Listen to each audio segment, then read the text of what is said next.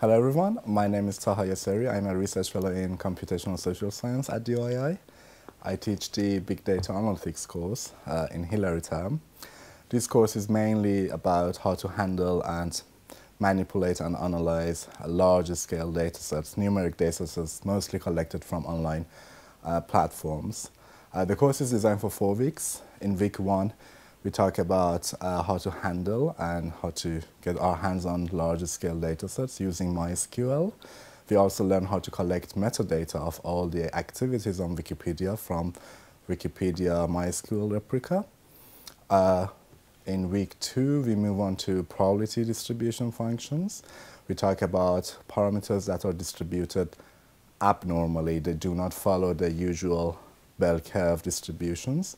We talk about fat tail distributions, we talk about log normal distributions, and these distributions are very ubiquitous on the online societies, and you get to see all these distributions quite often when you analyze online data. On week 3, we'll talk about how to extract mathematical relationships between different parameters. Of course, in your statistics course, you have learned about regression analysis, but in this course, we go a bit beyond that and we talk about nonlinear relationships and how we could extract as much as information from scatter plots, for example.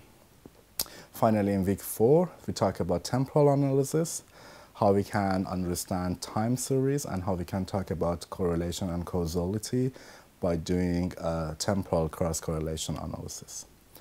Well, this course is not designed for people who have advanced technical skills, but some basic knowledge or interest in coding would be really helpful.